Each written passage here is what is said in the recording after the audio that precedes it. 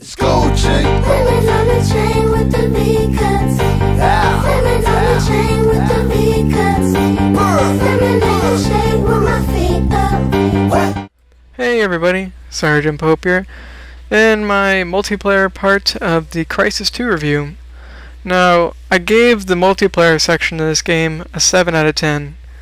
I gave the single player part of this game a 9 out of 10. So, you know, using math and everything, that gets you to an 8 out of 10. Ooh, crazy. I know how to do math, isn't that crazy? Yeah, so a pretty big reason I gave this a 7 out of 10 is this game, as far as the multiplayer goes, it feels like it's really mimicking Call of Duty. Like, it has a create a class system and everything. I mean, it just feels like it's copying it. And while I don't think they failed, I don't really think they succeeded either. Okay, so just so you know, I don't do bad in this game. I do okay. Yeah. This is the best gameplay I got, so sorry. Okay, so see, kill cams. You know, it just feels so much like Call of Duty. Of course, there's invisibility, like you can see right here. I'm trying to find that guy that's invisible, so I go invisible too. But I don't think I ever find him. So there is invisibility in this multiplayer, and you can use the deflection mode too, which makes you have like more health and crap. But I always forget to use this stuff in single player. But see, the bad thing about the fact that you can be invisible in multiplayer is people just camp in a corner invisible with a shotgun. Now, if you thought people camping in the corner with the shotgun was bad on like Black Ops, okay, think about them invisible camping in a corner. That is garbage. Oh my god. Now, I'm pretty sure there's a game mode where you can't use like you know, like no energy things, like you can't use invisibility and like that kind of, all that kind of stuff. But god, it's just sad, you know, me punching out these glass right here. But god, people camping in a corner invisible with a shotgun. This game really made me angry at points. Really made me angry. Okay, so yeah, it has the create a class system. Let's see, what else? Oh, look at me, there I died. Yeah, oh, yeah, one of the really big things. Okay, you know how Call of Duty has, like, terrible spawns and everything? Well, Call of Duty doesn't have bad spawns right at the beginning of the game, does it? You know, you usually spawn on the opposite side of the other team. In this game, you can literally spawn behind your, like, you can see the enemy at the spawn at the beginning of the game. Like, how bad does it get? Oh, god. Usually it works out in my favor because I spawn behind them, but still, I feel bad for that guy I killed. You know, it's, oh god. Those are big things that add up to a kind of mediocre online gaming experience, you know.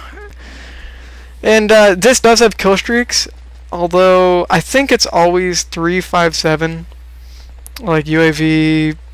I don't really remember them right now, but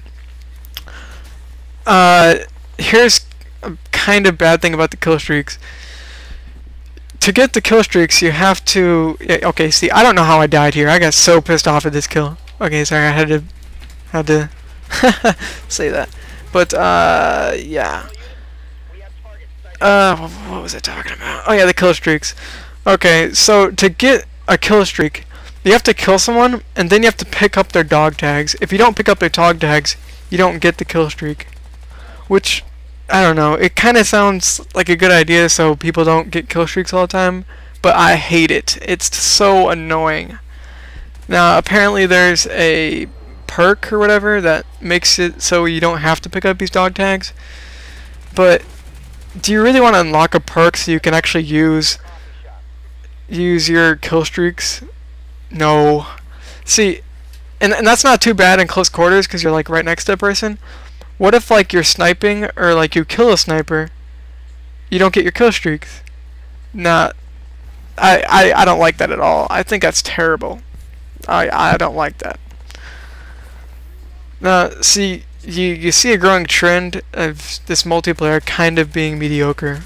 It's just, compared to like Call of Duty, like this game tried to do what Call of Duty does so great, and it didn't win. It failed. It didn't work out. Now, I did enjoy the single player, but the multiplayer just made me want to break my controller so fast. Oh my god. And another thing, meleeing is garbage in this game. Just saying. In Call of Duty, usually knives are like hit and miss, you know. Sometimes they'll do amazing, sometimes they just, you know, they're crap. In this game, meleeing is garbage 24/7. I think you have to melee someone twice to kill him. Like, what? Pfft, that sounds like crap to me, don't you think? Pfft, I don't know. And, yeah, see there's those dog tags, those white things. That, well, like the white light thing going up. Yeah, you guys saw it. So again, I didn't say this in the single player review. I did put some text in the video, but this video is gonna work really great for 3D. You see the things to the corners on the corners of the on the screen, like the map and your thing. See how that moves and everything? That'll be popped out of the screen in like the foreground with 3D. So I'm sure that'll be really cool. Although I don't have 3D because, I mean, who's gonna pay that much money for a TV? Nobody. So, oh yeah, I was really pissed off about that kill. I was chasing that guy and I didn't get the kill. I was like, really? Really? But, yeah, again, I didn't really do that great in this, but this is the best one I can do. Kinda sad. So, oh yeah, see, I got like an airstrike there or whatever. I don't think I got any kills with it, or I get any kills. But, you know, I guess that's kind of cool. At least it has kill streaks. I kind of like that the kill streaks aren't customizable like they are in Call of Duty. Because, have you noticed that before the customizable kill streaks came, the game was more fun? Like, am I the only one that thinks that? Before the customizable kill streaks came, it was a lot of fun. Like Call of Duty 4, I love that so much, and that doesn't have customizable kill streaks. I don't know. Maybe, I don't know. It's probably also because of the small maps in Call of Duty, but who knows. And well, in Call of Duty 4, all the other ones have like big maps because they're idiots and they don't know what to make. So, yep. Okay, going down this escalator. Oh yeah, see that guy? He had a turret.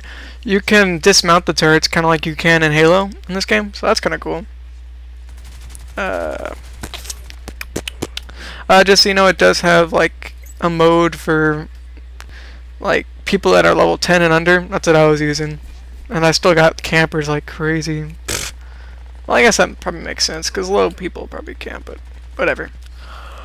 I don't know what I'm talking about, but... So that's kind of cool if, you know, you haven't played the game before and you need to get used to it before you play against some higher level people. Very nice. Okay.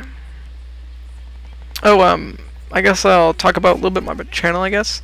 I'm coming out with a base video in a couple days. Ultimate Audio Experience 4, I believe. Yep, 4. So stay tuned for that. Or yeah, stay tuned. I don't know. Subscribe for that. Yeah, cool. See, here I get a melee kill. See, 2 melees. And then I kill this guy. Do I? No, he kills me. What? See, how would that kill me? This guy put like 2 bullets in me. What? See, that's the kind of crap I'm talking about. God. Defeat. Okay, so yeah, looks like the game's done. I'll shorten it down a bit because I didn't have this edited right. Well, I did have it edited, but didn't have it shrunk down. So Thanks for watching this, guys. Comment, subscribe, and like this. And check out part 1 if you haven't. And thanks. Love you guys. See you later. Can't bring on yellow back. Yo, Gucci banger, 80,000, that's a yellow